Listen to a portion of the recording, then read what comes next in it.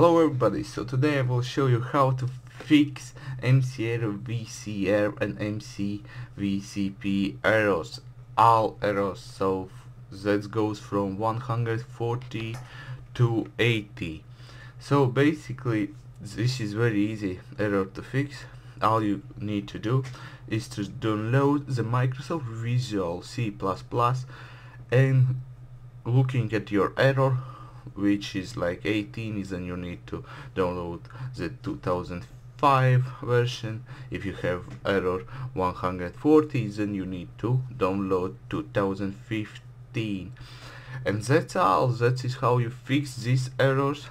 And if you don't know where to download this Visual C++, then download will be in the description. So that's all for this video. Subscribe, like, comment, so this video will help other people too, and bye bye.